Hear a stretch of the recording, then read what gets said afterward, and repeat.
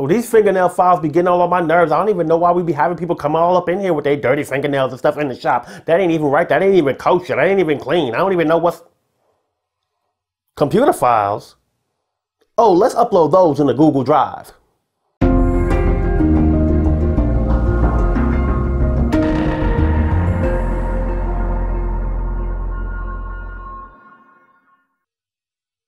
Hey YouTubers and Google peeps all across the world, how y'all doing out there? My name is Malik and I'm back on your screen with another tip for the tube.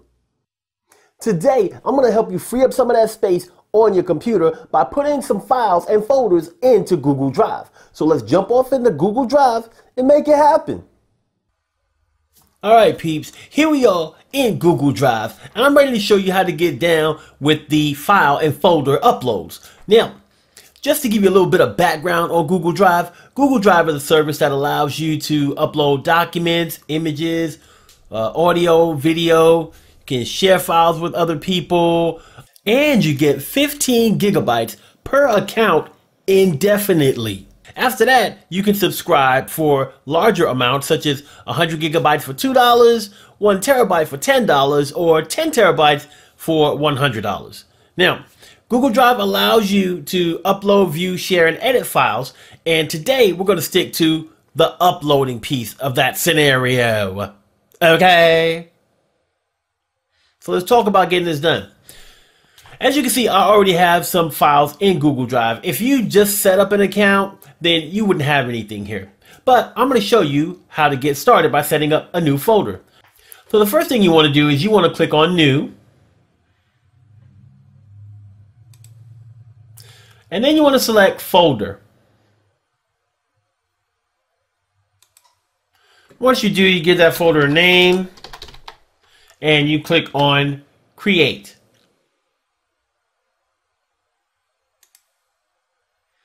Now you can see I have a new folder here, and the beauty of Google Drive is that it's really simple to move stuff around. You can go ahead and click on New,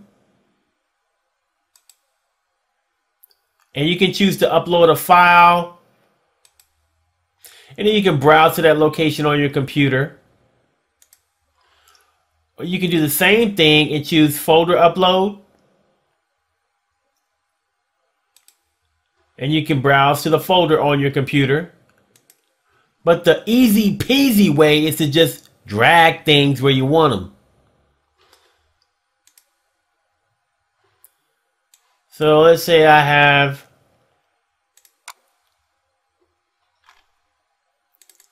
a document here. Guess what I can do?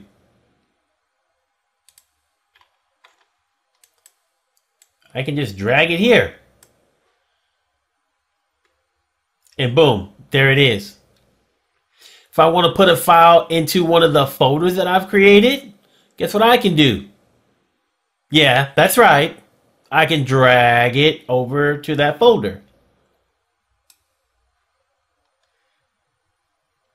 Right, so it makes it really easy to get files into Google Drive simply by dragging them from places on your computer into the website application. Easy peasy, lemon squeezy, no problem.